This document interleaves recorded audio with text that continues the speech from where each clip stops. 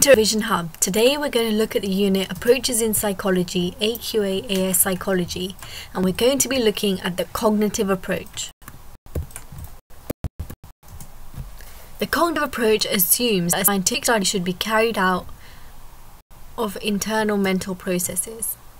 Human behavior that is neglected has to be studied, for example, thinking, memory, perception, and these examples are private processes that have to be studied indirectly by making inferences about what is going on in people's minds from their behavior.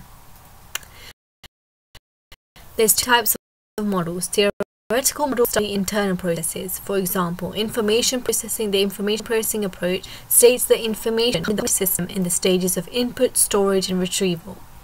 Computer models are useful when it comes to developing artificial intelligence or thinking machines. The mind is compared to a computer when it comes to the manner in which information is processed. For example, the brain is the central processing unit. There's coding systems that turn information into more usable forms, and there are stores that hold information. Schemas. A person's expectations or beliefs play a key role in cognitive processing.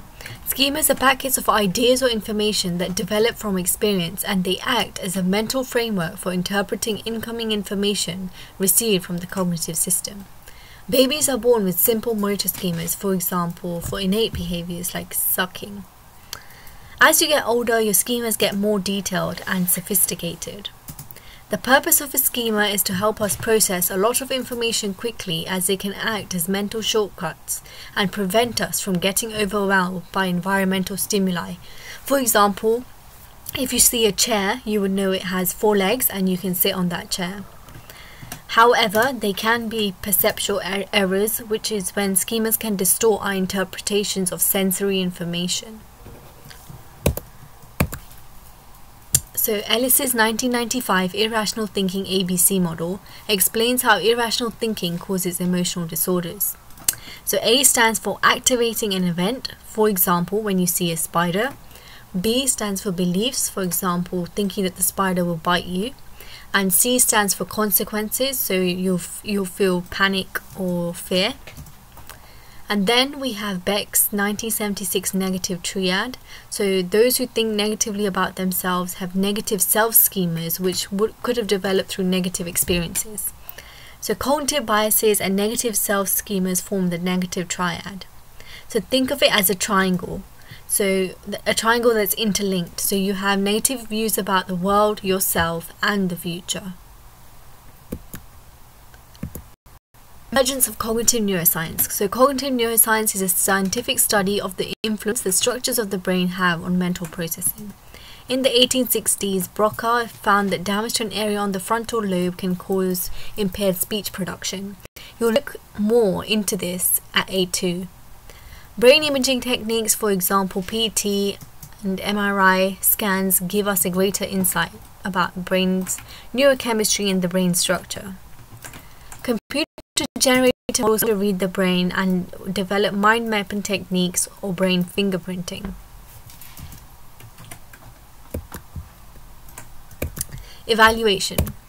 A strength is that there's real-life applications, because this theory can be related to practical and theoretical contexts. For example, robots ultimately being useful and advancing life in the future. It brings together both biology and cognitive psychology to build a perspective, which is beneficial because both schools bring in a lot of research or theory that can enable constant development. However, a weakness is that the cognitive approach is prone to machine reductionism, because computers ignore motivation and the effects of emotions, reducing generalizability as these aspects impact the ability to process information. Another weakness is that these concepts are too abstract and theoretical, because the studies done to investigate mental processing are done on artificial stimuli, so they don't represent daily memory, ultimately reducing mundane realism. In our next video, we will be looking at the biological approach of psychology, but before then, make sure you've made your notes on what we've covered so far. Remember to revise, rest, test, and repeat yourself. Don't forget to follow us on Instagram. Thank you to Canva because I made these slides using their templates. Don't forget to like, subscribe, comment and press the bell icon on our channel Revision Hub. Thank you so much.